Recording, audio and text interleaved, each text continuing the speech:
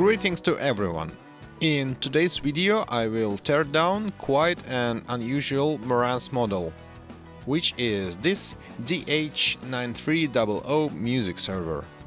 To confuse you a little bit more, I will say that it's not really Marantz. Don't worry, I will explain everything in a second. Before I start, I'd like to encourage you to subscribe to this channel, follow me on Instagram, or even consider supporting future videos on Patreon. All the links are included in the description.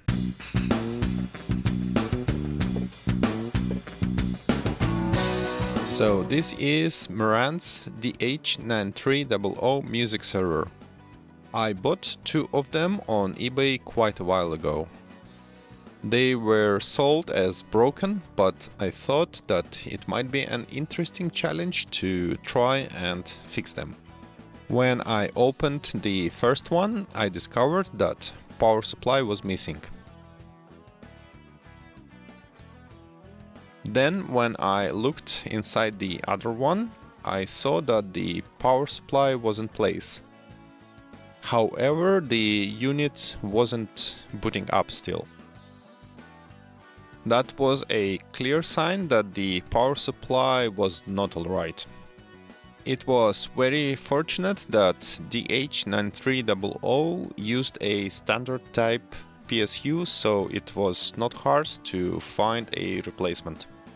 I ordered a slightly more powerful power supply made by Minwell, and I was very excited to see the unit booting up with no problems right after I replaced the faulty PSU.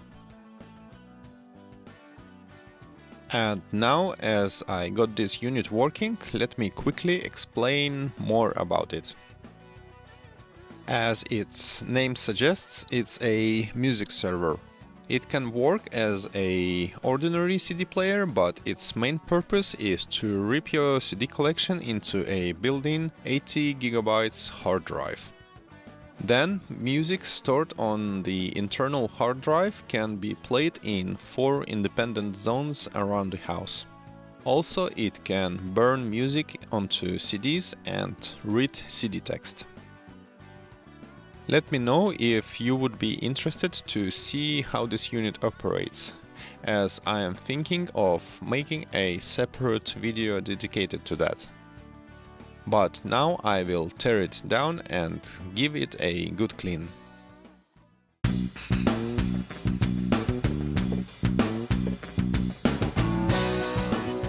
As with most CD players, I have to remove the escutcheon from the tray first, as otherwise it wouldn't let me remove the front panel later.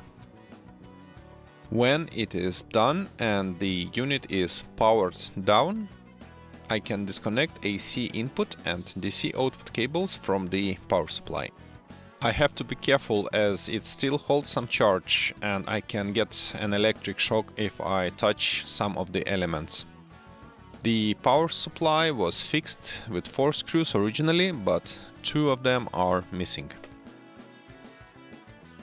Marantz DH9300 requires a bipolar 12V and a regular 5V power supply. My next step would be disconnecting a 40-pin IDE interface cable linking the CD drive with the main board. A 40-pin ribbon cable linking the main board with the 80 GB hard drive can be disconnected too. I will disconnect this short link between PSU and main board next, so it doesn't get in the way. And it appears that the front PCB is linked with the main board with same 40-pin ribbon cable. A 4-pin peripheral power cable can be disconnected next. This cable provides a current for HDD and optical drives. After 4 screws are undone, I can separate the hard drive bracket from the chassis. I want to clean as many components as I can. That is why I will take this bracket off and try to pull this rubber protection.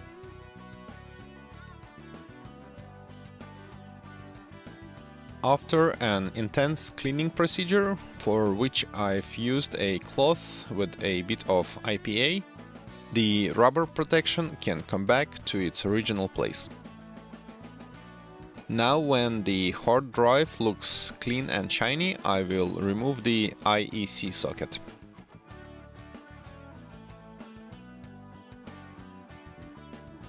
By the way, it's not just an IEC socket, it's a fused IEC mains filter power inlet. I guess my next step would be to remove the fan, which is fixed with 4 screws to the side of the chassis. Now, using 99% pure IPA and a bunch of cotton buds, I will give it a fundamental clean. I am really pleased with the result. Next, I will remove the Asus CD drive. 4 screws which are securing its bracket have to be undone first. Oh, I almost forgot to disconnect the digital audio output cable. Now, when the drive is extracted, I will undo another 4 screws to remove the bracket. It appears that it's not only screwed in, but they are glued together too. I have to use a flat screwdriver to pry the bracket and finally separate it from the drive. The first time that I opened the CD tray, it sounded a bit rattly. That's a clear sign that gear wheels need some fresh silicone grease. Alright, let's undo these 6 screws and have a look at what is going on there. I will power up this CD drive and open the tray up.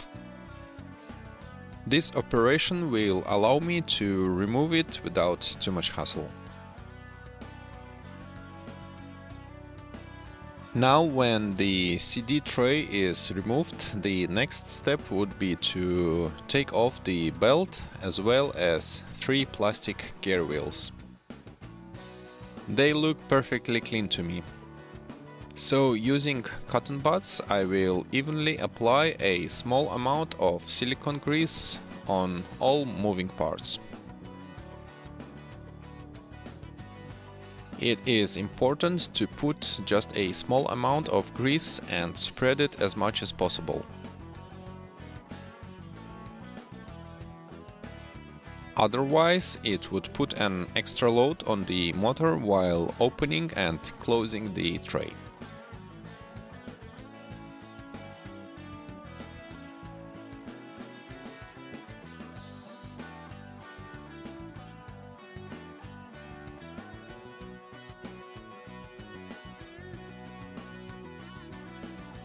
Great, I think that's enough and the tray can come back to its original position.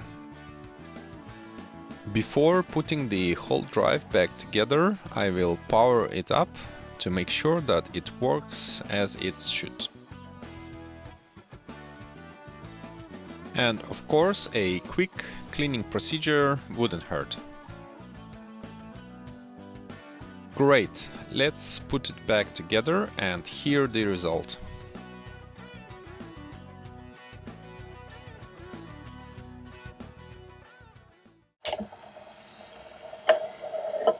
I believe that you would agree that now it sounds better than before. Now that I'm done with the optical drive, time to carry on and remove the front panel. The cable linking the front PCB with the tiny online and power switch boards has to be disconnected first.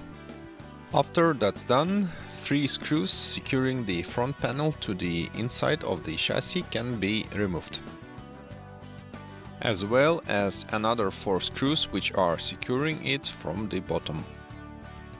And now the front panel made of solid piece of aluminium can be easily removed.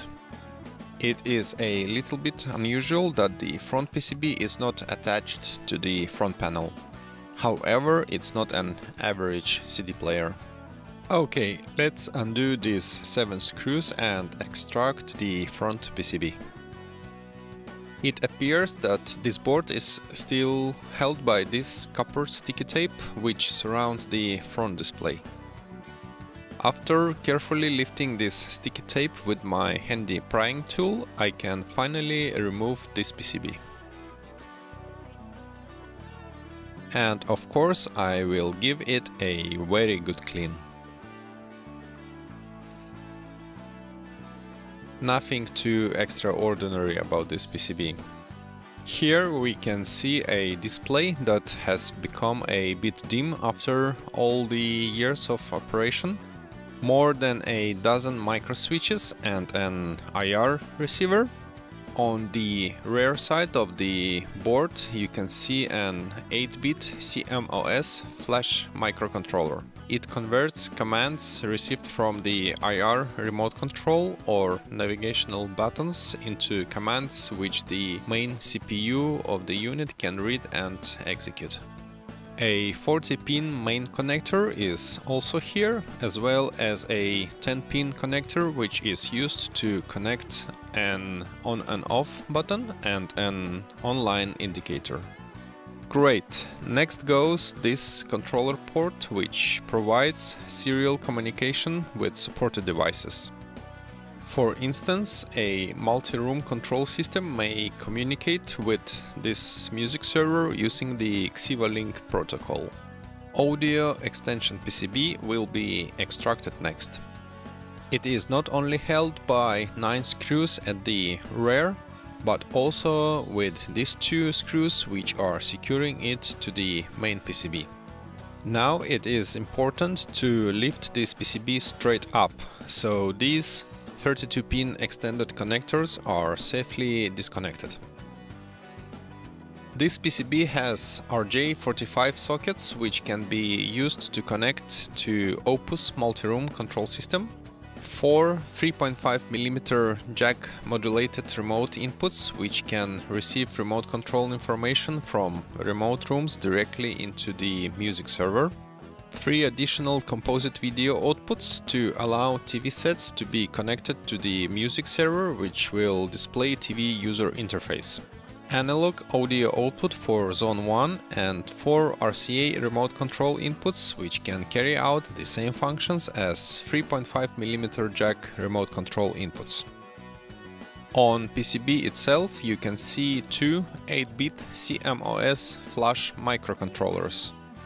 One of them is processing data from 2 RJ45 connectors and the second one is dealing with data received from 4 RCA remote control inputs. These 2 chips are triple 2-channel analog multiplexer demultiplexers. This yellowish chip is a very interesting component. It is a Toshiba 4-channel photocoupler. It electrically isolates 4 3.5mm jack remote control inputs from the rest of the unit, while data is being transferred over optical elements inside the chip. And 2 more components which I wanted to mention are this Burr Brown Sound Plus audio operational amplifier with low distortion, low noise and precision, and this Cirrus Logic 24-bit 98 kHz stereo DAC with volume control. Both of these 2 elements are designated for Zone 1 output. Before I can start working on the main PCB extraction, I have to remove the modem ASI. It is fixed with 2 screws to the rear panel of the unit. Again, I have to lift it straight up so I don't damage the 16-pin connector which links the modem with the main PCB. The modem can be used to connect the music server to a standard analog telephone line for internet access. Great, now it is time to undo 7 screws which are securing RCA connectors which are located on the main PCB. The screw which was securing the Ethernet socket I accidentally removed while extracting the modem. 6 chunky screws are securing the main PCB to the chassis, alongside with these 2 plastic ones, which are also used to support an analog extension board. Here we go, the main PCB is successfully extracted. Now I will remove the random access memory module and CMOS battery so I can safely clean the main PCB using a 99.9% pure IPA. Great! Now after 50 minutes of intense cleaning, the main PCB looks like new. For me, this PCB looks like a motherboard from an old PC. Only a bunch of RCA connectors give away that it's not an ordinary motherboard. Let's take a look at connectors first. This is a 3.5mm jack connector, which allows music server to send control information to other supported devices. Right next to it you can see a standard USB Type-A socket. RJ45 Ethernet socket, VGA connector for displaying user interface on a compatible TV or monitor. Composite and S-Video connectors serve the same task as VGA. This is digital optical input, which can be used to record music right on the built-in HDD. Digital optical output is tied with Zone 1 and cannot be reassigned. Coaxial input and output exactly mimic the optical ones. Next goes analog audio input, which can be used to record audio signal from analog sources. 3 pairs of RCA connectors are analog audio outputs for Zone 2, 3 and 4. This PCB can be divided into 2 sections, PC and audio section. Looking at the PC section, the first thing that you see is this heatsink, which is covering the main CPU.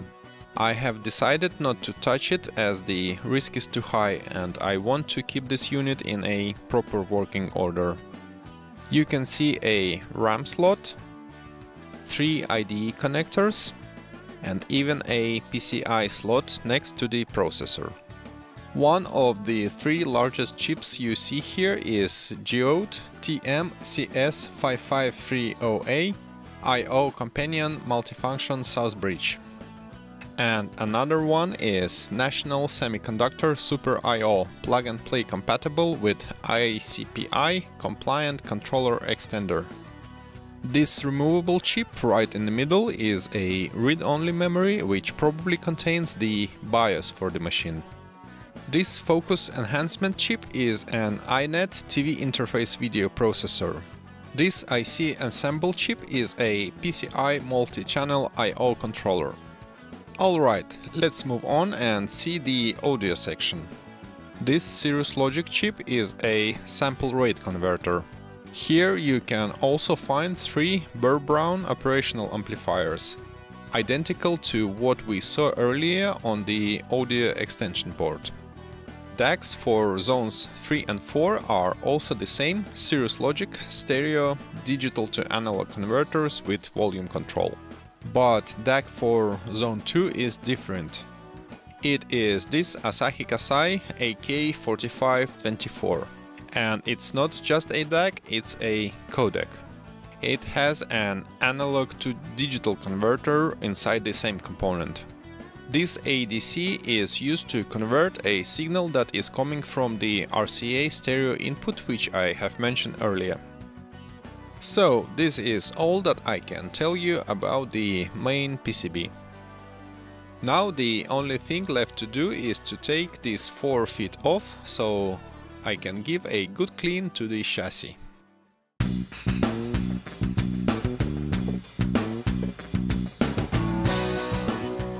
Here we are. These are all chassis components, the cables and, of course, all the electronic parts. I believe that this is quite an unusual piece of equipment. During the teardown you probably spotted Xiva and Emerge logos all over the components. Remember, I've told you this is not completely a Marantz product? As the unit is more than 20 years old, it was quite hard to find more information about it. On top of that, Xiva and Emerge no longer exist. I did manage to figure out that Marantz outsourced this product. While looking for more information, I found a few familiar looking units which were sold under different brands. I have tried to contact Marantz representative here in the UK, explaining that I am making a video about the product, but after a few weeks wait, all I've got from them was a user manual. No worse. Marantz office in the Netherlands was a bit more willing to help. At least they explained that they were unable to find any information that I have requested. I hope you have enjoyed watching this teardown. If this is the case, please give this video a thumbs up and subscribe to this channel. This is it for today. Hope to see you soon. Goodbye.